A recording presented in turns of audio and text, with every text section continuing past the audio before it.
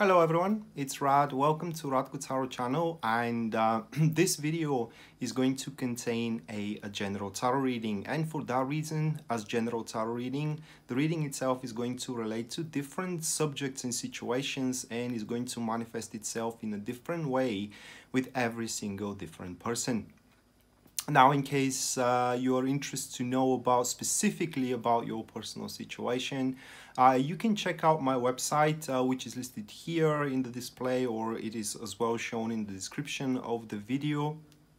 And there you are going to find, visiting it, you are going to find on the very front page full list of my services as well as their pricing, starting from just as little as $12 for the recorded readings and $15 for the private call readings.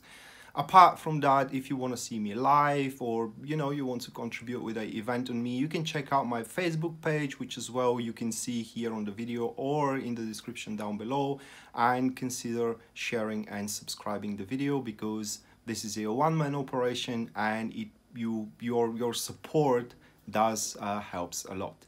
That being said, I want you now to lay back comfortably and enjoy the show. All right, so this is going to be a Cancer Sun, Cancer Moon, and Cancer Rising weekly tarot reading for July 22nd to July 28th, 2019. And bear with me a second, guys, to shuffle the tarot cards, and we are gonna jump straight away to the spread or to the reading.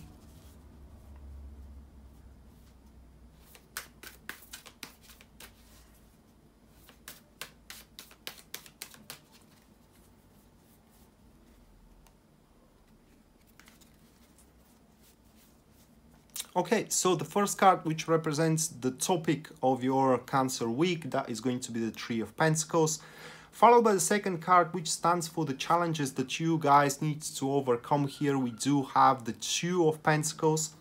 Afterwards, it is the positive aspect of the week. This is going to be the Death card, and then the last one, which stands for the guidance of the week, that is going to be the Five of Swords. So this week is gonna call for a lot of well, you being organized. That's the whole point, and you on your turn scrutinizing your situations either regarding career and or relationship, for a reason being is that right now you are going to make a decisive move, or rather like inflict a decisive hit on that particular endeavor of yours, either career, relationship, or either way. And now you need to start thinking more for yourself, let's say that way, rather than for the others here, or how the whole thing is going to impact you rather than it's going to impact a co-worker of yours, for example. So Three of Pentacles as the very topic of the week, it does point to a good stuff, really. It does point that you're gonna have support. You're gonna be, how do you say it? Well, you're gonna be counseled. There are going to be a lot of meaningful conversations, for example, in between you and your wife, in between you and your boyfriend, in between you and your boss. So a pretty reasonable, advance in the situation that you're finding yourself at. It's found. Now, important thing with the Three of Pentacles is that everybody recognizes the weakness and the advantages of the other. For that reason, when the Three of Pentacles, it's the prime card of the reading, it is very unlikely that one-sided deal is going to be struck. So let's say that you are, how do I say it? Right now you negotiate the terms of a future romantic relationship with your ex or with a new person. It doesn't really matter. So that person completely recognizes, what your standpoint is and what you want from that relationship and how you're going to perform, well, not to the minus detail, but still they have a pretty good idea. And for that reason, it doesn't look like that they're going to make an unreasonable demands, so with an aim to throw you off or to succumb you into their world. The accompanied card here is going to be the Five of Pentacles formation. It is a passive supporters that we do have.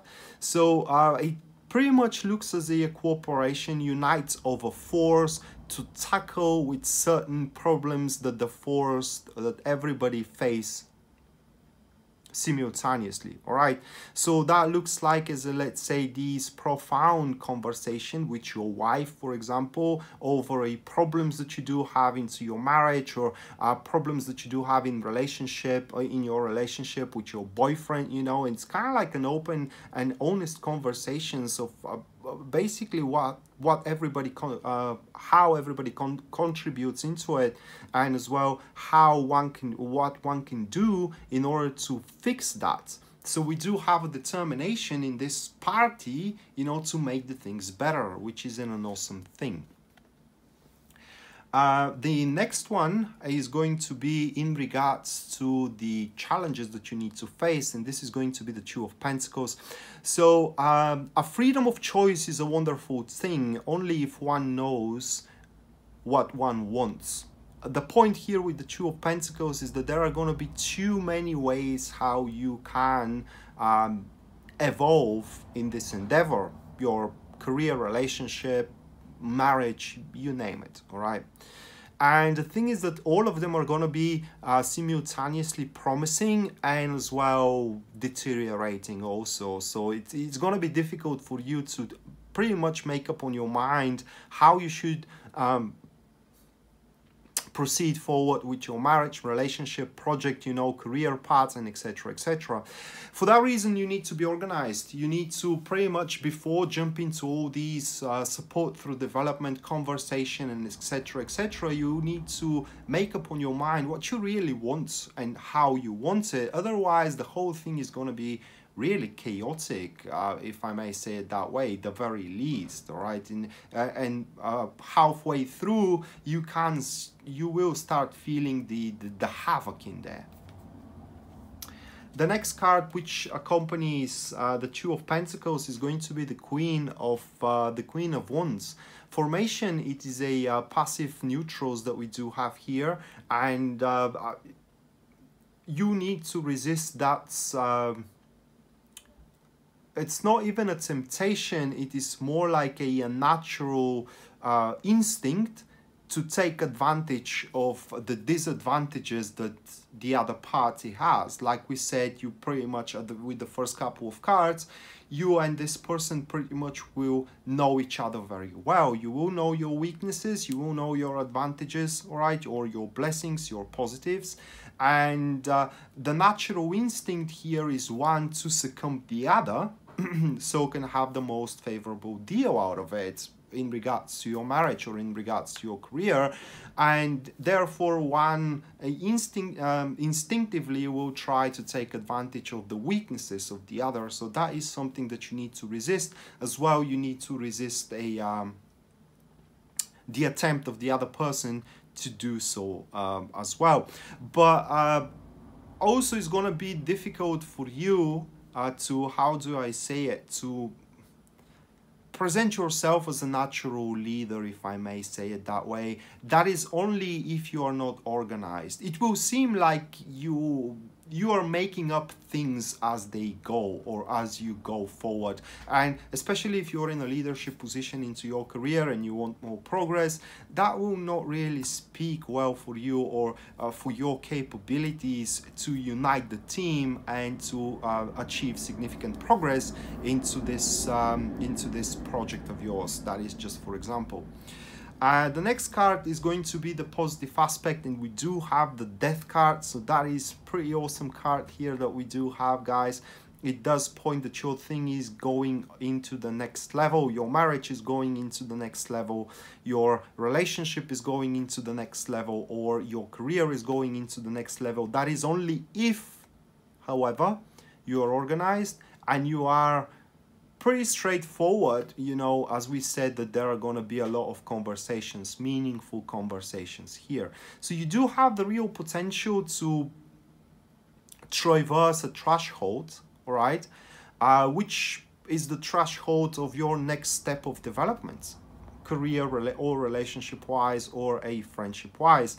However, with the Death card, you need to know that there is no turning back afterwards. You will never be able to have that the previous states of of your enterprise. Giving you an example,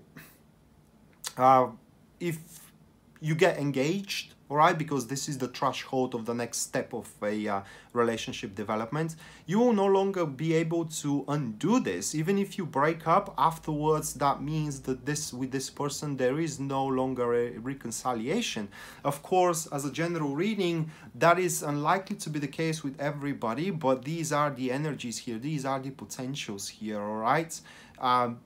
In order to say that definitively, it's personal reading, it's needed, but the point is that I will say it that way, it will be very difficult to undo what you are to accomplish throughout this week. And as I said, that is going to be a decisive blow that will much more likely break the wall that you are banging your head against.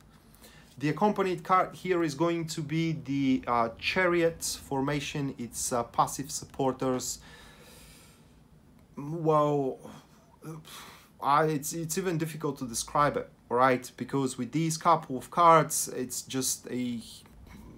really difficult to describe it. It speaks for a triumph, all right? It speaks for a very satisfiable stage that you are to achieve in this endeavor throughout the week, either career-wise or either relationship-wise.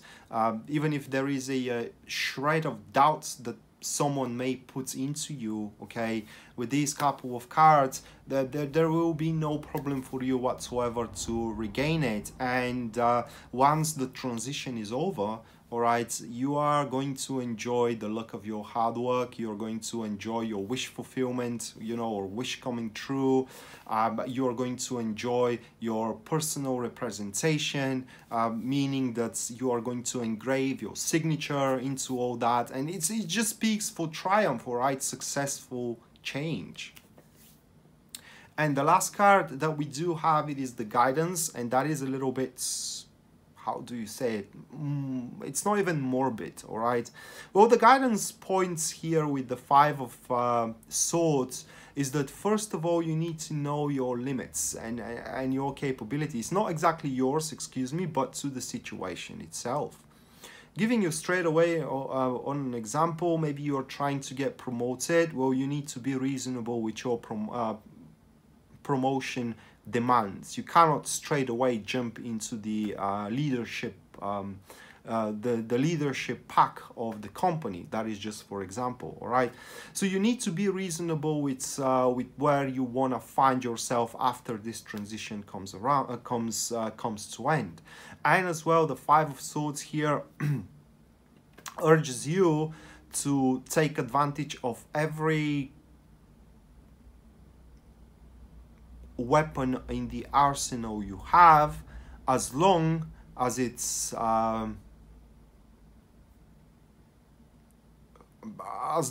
it provides fair play.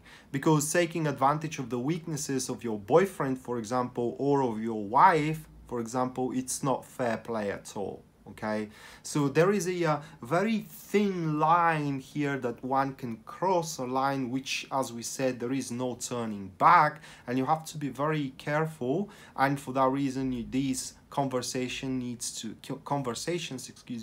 be extremely meaningful, where you are to obtain the entirety of the entirety of the information you need in order to make your next or going forward strategy acceptable for everybody. And the last one here, which is the catalyst to the Five of Swords, this is going to be the Ace of Cups. So the formation, it is a active neutrals, and it's very difficult to interpret this combo, to be honest. It doesn't fit very well. It's just it does recognize, well, it does point that even though at the start, you know, well, let's say it's difficult to explain it. It's more like that this transition or this change here, as it's a wish fulfillment, it's going to present you with less satisfaction that you anticipated that you were gonna have, and that is going to be for the reason being that the thing is just starting. All right, I mean, as the transition is over now, there is a lot of room that thing to grow, your engagement, your promotion, you know, your marriage, you name it. Okay, so for that reason, you are to recognize that the work is far from over and you still need to toil for it, for the well-being of your marriage, for the success of your career, happiness of your relationship, and etc., etc. And that will inflict a little bit of a more morbid attitude. Well, it's not going to be even morbid, it's going to be more like a poignant attitude, all right, where you still want to have more from all that.